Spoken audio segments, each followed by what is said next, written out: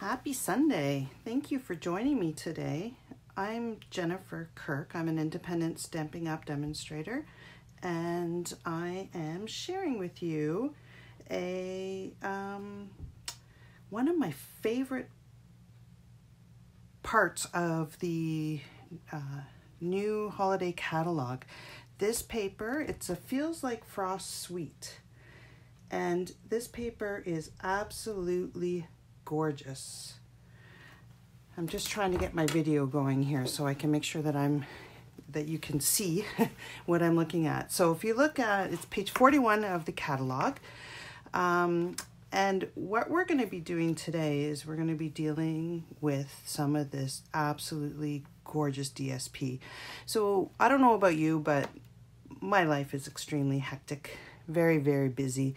And there's times that I have to I don't have a card in my stash, but I need one really bad. So this paper is absolutely perfect for that. It is just gorgeous on its own. You can make really, really quick, simple, and stunning cards with this DSP. So today we're going to be looking at the DSP. All right. So it comes in a pack. It's 6x6. There are 12 designs, and you get 4 of each design. So I'll just go through what the pictures are here. So, and it's all frosty. So if you look at, you can see all these just beautiful for winter, Christmas, New Year's cards. Like, just imagine this as a Christmas card. And really all you need to do is stamp a sentiment, put it on some cardstock, and put a ribbon or something, and you're done. Like, just stunning. These are just absolutely beautiful. Here's some more ice. This is the one that we're going to be working with today. Okay, just so many possibilities.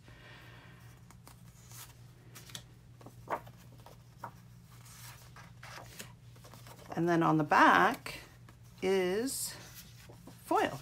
So you have white or silver foil, snow, we can do that. Snow, can you imagine some snowmen on that? Packaging, just absolutely gorgeous. Okay, you can see it all shimmery. This has to be one of my favorite DSPs in the new holiday catalog. So we're gonna do a really quick and simple card today. I always need thank you cards, so we're going to make this card today. So again, very, very simple, not a lot to it, so it's not going to take us long to do this. So okay, so what we need is a piece of gorgeous grape cardstock cut at, what is this cut at? 4 1/4. My mind, but it's Sunday. It's time to go get dinner. So anyway, it's cut in half, of an 8.5 by 11 cut in half. Then you have a piece of the DSP cut at 5 1/4 by 4. I then used, and then I just have the same size for the inside for the white there. Then I used some more gorgeous grape with the ornate frames, which is also in the holiday catalog, but it's in the Halloween, and I missed this the first few times through the catalog, and this is my go-to now for any sentiment. It is just absolutely gorgeous. So all we're going to do is we're going to take this, we're going to add some Wink of Stella just so that we have a little bit of shimmer. All right, I'm just making sure that my head's not in the way. So all we're going to do is just go around the outside, just add a tiny bit of shimmer. You could also use our shimmer paint to do this, and you could put it in a spritzer and just spray it, and that would be a lot faster. But this is really simple. There we go. That's it. So we're going to take this. Okay, I am going to, again, I always need thank yous. You could put anything on here, but I'm going to do another thank you card. So Gorgeous Grape. All right, and I'm going to put it off to the one side a little bit, just so that I can put a bow on it. All right, voila. Then this is ready to be glued down, and I'm just using my regular Tombow. Got pieces of cardstock everywhere. All right, there we are. Set it down, and now we're ready to put our card together. So add some more Tombow. You don't need a lot. This glue is amazing.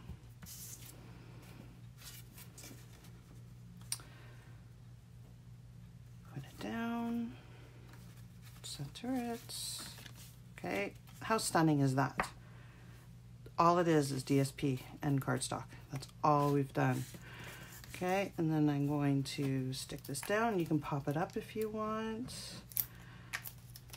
I will lay it flat. There we are. All right, now, if you don't have ribbon that's the color that you want, like I could have done this in white, and that would look pretty. This is the polka dot tulle ribbon. Okay, so I could have done it in white, but you kind of lose it a little bit on the white sentiment there. So wonderful thing with Stampin' Up! Is you can take your blends. Now we don't have a Gorgeous Grape blend, but we do have a Highland Heather. So you can take your blends and color your ribbon. How easy is that? All right, so I'm just gonna go and I'm just gonna add some purple. Oops, would help if I got it on the ribbon, wouldn't it? This is all you have to do, just color it.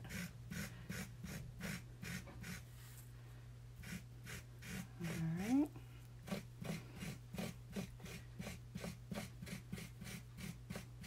I'm not the best at tying ribbons, so no laughing when I get to the ribbon part here. Or to the bow part. I always get one of my friends to do it for me because she's a perfectionist at it and she can do it so well and so quickly. And I struggle. All right, let's see if that's enough colored there. So all I'm gonna do is do the 2 rabbit ears, stick it around. I'm gonna get my fingers sorted out here. Bring it out underneath through the little hole. And there. You do want to just let it dry for a couple seconds. I went straight ahead, so I'm getting a little bit of ink on me, but not a big deal. All right. Voila.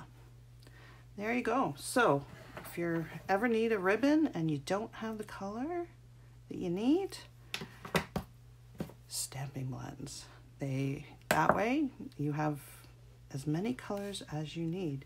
So we're just going to adhere that with some glue dots, if I can find my glue dots. Where did I leave my glue dots? There they are. All right.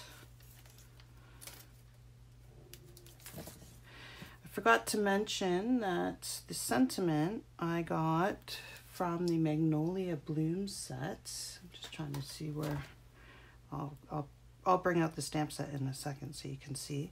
I'm going to use 2 glue dots on there just because the worst thing that can happen, well, not the worst, but it's never good if your bow falls off. And there you are. How long did that take us? 5 minutes? 10 minutes maybe, if I wasn't talking? All right, so inside of the card, we're going to take this. Here's another sentiment too. It says, I'm saying thank you not only for what you do, but for being someone so special. And I'm just gonna stamp that. You can leave it blank too. Maybe I'll leave this one blank instead of stamping it. You can see here, I just did that. But I'll leave this one blank in case there's something else that I want to write. And We'll just glue it in. And there you are. Voila. Done. Easy peasy. All right, so the stamp sets that I used. Okay, the thank you came from the Magnolia Blooms. So this is actually not part of the Good Morning Magnolia, which is in the annual catalog, but it is actually available in the beginner brochure. And it's just beautiful, and it complements the Good Morning Magnolia set perfectly. So it just gives you a few more sentiments and a couple other flowers. It is a photopolymer as opposed to red rubber like these ones are, but they complement each other and they are just stunning. So that's it. That's our card. Didn't take long at all. If you're in a pinch, this paper is gorgeous. I'm going to be making a few more cards to share with you from this set. And thank you for joining me. If you'd like to place an order, please visit me on my online store, and please use the host code here if you live in Canada. Thank you very much. Have a great week, and we will talk soon. Bye-bye.